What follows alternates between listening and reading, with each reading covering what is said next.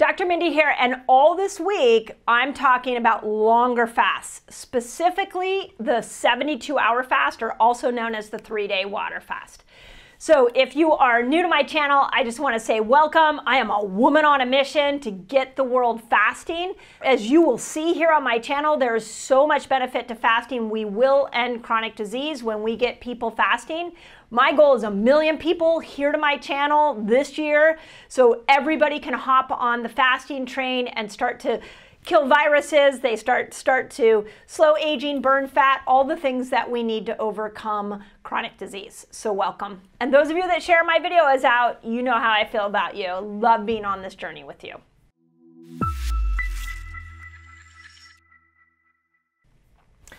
Okay. How often should you do a longer fast? So I have some very specific thoughts about this and maybe even a few protocols for you guys. So if you are doing Fast Training Week with us, I want to let you know that Element is giving away free boxes this week. You can put companion guide in the comments and all the information on how you win a free box of Element is in there. So make sure you do that. And again, always, if you guys want to join our next reset to learn how to use fasting to burn fat, come join us over in the Fat Burning Reset. Just put Fat Burning Reset in your comments and my team will send you a link. So the first thing that I want to address is how long is a longer fast? I personally think a longer fast is anything more than 24 hours.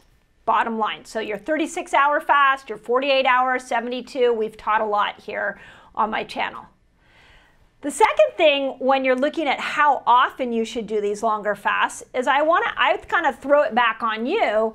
What is it you're trying to accomplish? So at 24 hours, we reset our gut microbiome. So if you have candida issues, parasites, SIBO, then you're going to want to do more 24-hour fasts. At 36 hours of fasting, we really start to go and turn up our fat burning capabilities. We start to go after stored insulin, stored glucose. So for those of you who feel really stuck with weight loss, make sure you go back and watch the videos I did on the 36-hour fast, because that's a great one for weight loss. 48 hours, we did that last training week. That is where we reset dopamine receptor sites and we create new dopamine receptor sites. So it's the happiness fast.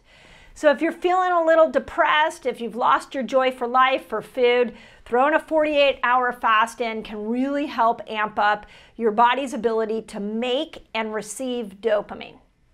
And then the 72-hour fast, which is what we're doing for Fast Training Week this week, is your ultimate immune reset. Research was done by Walter Longo. I talked about that in a video that I did last week, so go back and watch the video that says, why would you want to do a 72-hour fast? I talk about his research in that.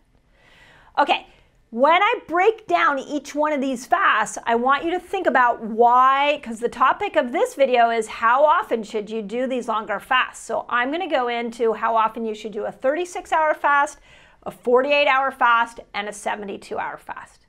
So the 36-hour fast, if you want to lose weight, you're really on a mission to lose weight, you can pretty successfully, what we're seeing, you can do that fast once a week. Again, if you're going to fast that much, you want to involve your doctor in this process.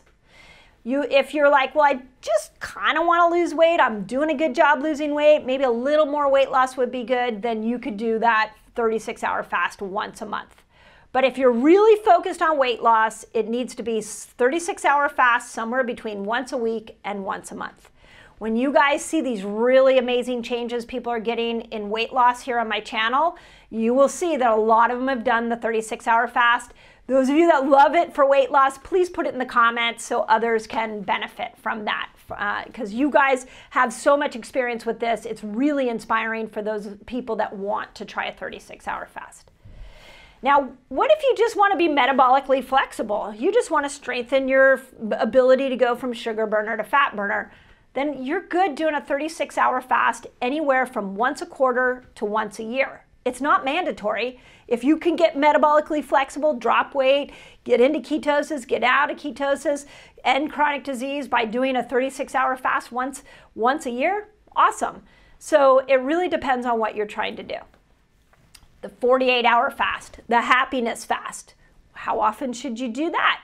Well, if depression's a thing for you, if you're really feeling like you're not getting as much joy out of life, then I think the 48-hour fast should be done somewhere between once a month to once a quarter. Again, being safe, minding your numbers, involving your doctor in this process. If you're just looking for prevention, like, I think it's pretty common to be like, well, is there a limit to happiness? Can't I just keep getting happier and happier? Why don't I improve my dopamine receptor sites right now? Then you can do it once every 6 months. Again, minding your numbers, involving your doctor. Now, the 72-hour fast, I will tell you, when I was coaching people one-on-one, I had some patients with pretty advanced cancer that we were able to do a 72-hour fast once a week. But we were minding their numbers. I was watching them very closely. They were reporting those numbers back to me.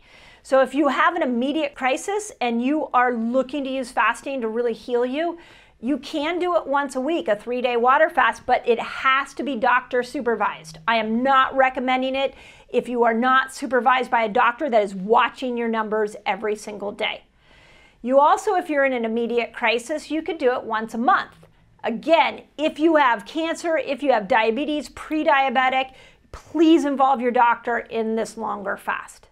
But for prevention, if you just want to prevent and keep your health at its best, once a year is just fine for a 72-hour fast.